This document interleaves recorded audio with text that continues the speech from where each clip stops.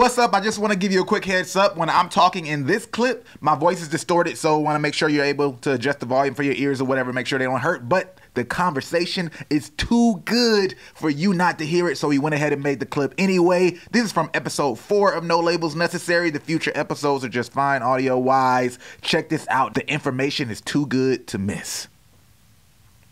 This video is just about finesse, but we're going to flip it into marketing because everything's marketing.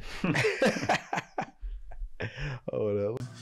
Now we trying to get rich. You gotta like a real family. It's different. Yeah. When you walk in there, they don't even want to say you know what. They act like they don't got no watches. But you gotta when you walk in there. Yeah, you know let's be clear. Just like with Ferrari. I walked in Richard to get in today.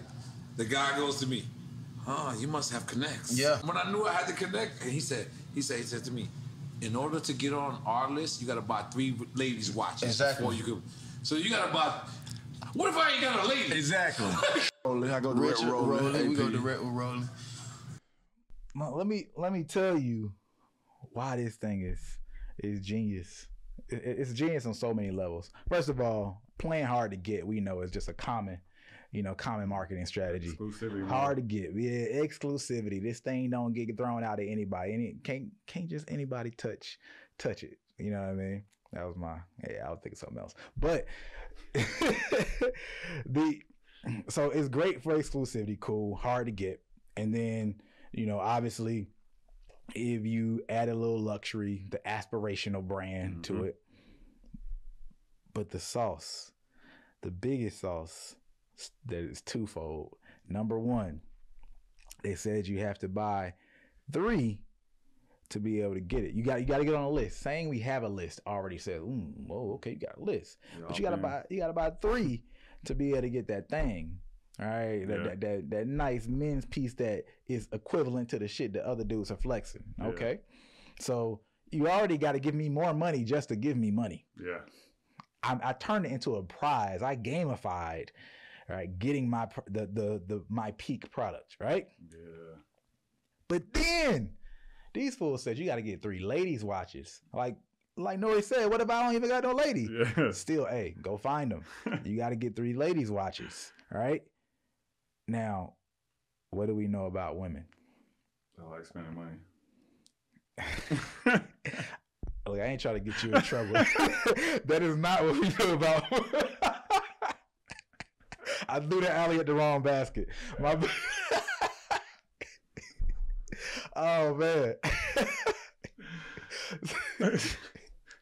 I was going for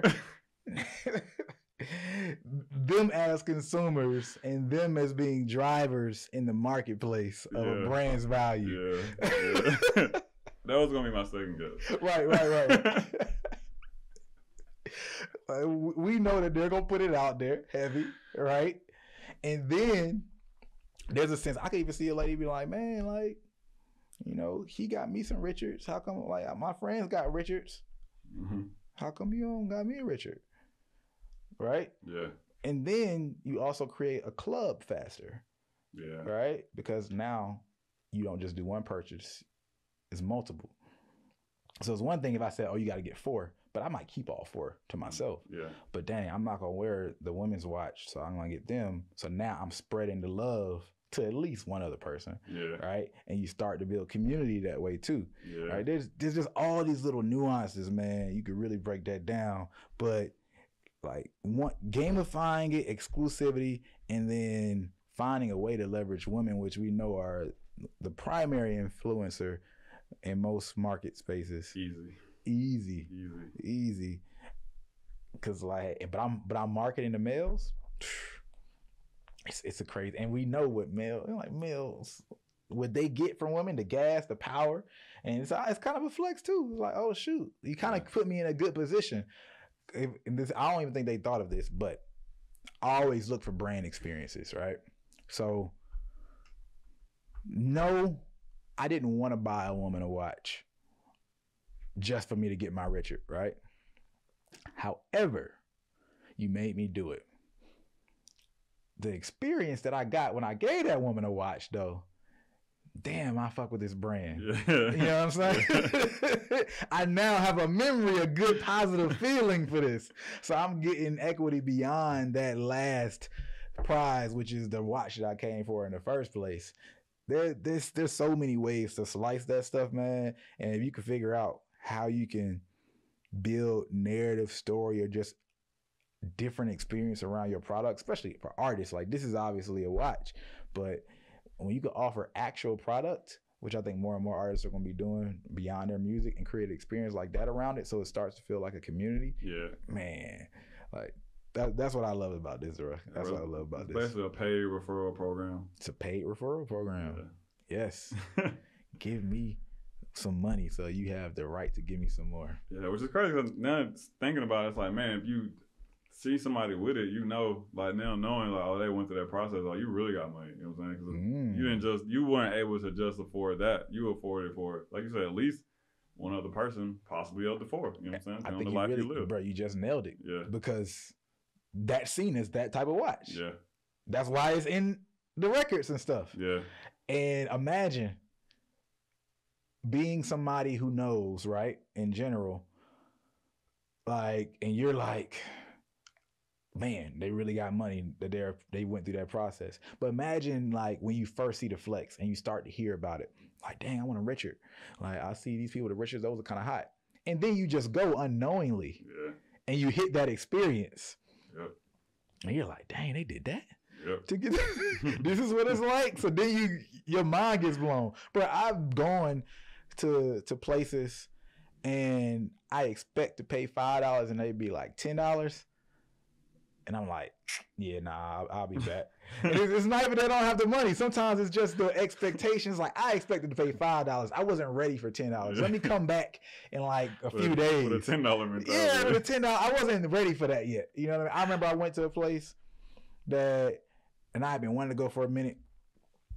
And I was with my girl, and we pulled up, and then they had valet and all this stuff, and that was the only way to get in. I wasn't ready for valet. I wasn't in that mindset for a place that was only ready for valet. I could only do valet. I just wasn't in that mindset. So I was like, nah, we'll come back. And I went back. It's not like I couldn't or I can't afford it. Or not. Even at that point, it's just that gap. It changes how you see everything. Right? It changes your perspective. So like if I walked in for a Richard and it was like, dang, I came in for one, but I gotta buy 4 basically. Total.